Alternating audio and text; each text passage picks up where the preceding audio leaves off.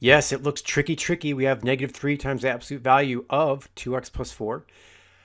That plus 8 equals 5. So what do? First, we subtract 8 from both sides. Treat it just like we would a regular old first degree equation. So we have -3 times the absolute value of 2x plus 4 equals -3. A lot of you are worried. You can see a negative on the right-hand side. You're like, oh my gosh, something's funny. Okay, guess what?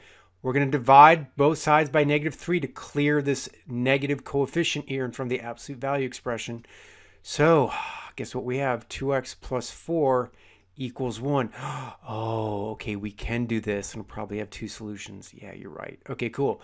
So we're talking about the A side and the B side. Okay, so for the A, we have 2x plus 4, equals 1. Please read that as 2x plus 4 equals 1.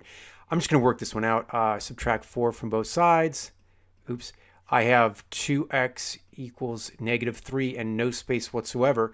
So we have 2x equals -3. Divide both sides of that by 2.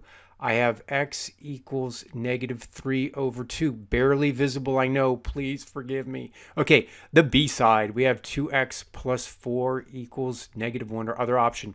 So we're going to subtract 4 from both sides. What happens there? We have 2x equals -5. Then what do we have? We have 2x. We want 1x, so we divide both sides by 2. And then we're left with x equals -5/2.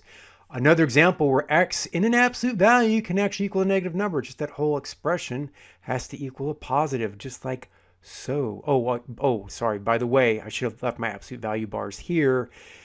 Please forgive me, go back in time and fix that. Okay, so, and again, we're going to say for our final two answers here, it's going to be x equals -3 over 2 or x equals -5 over 2. Done.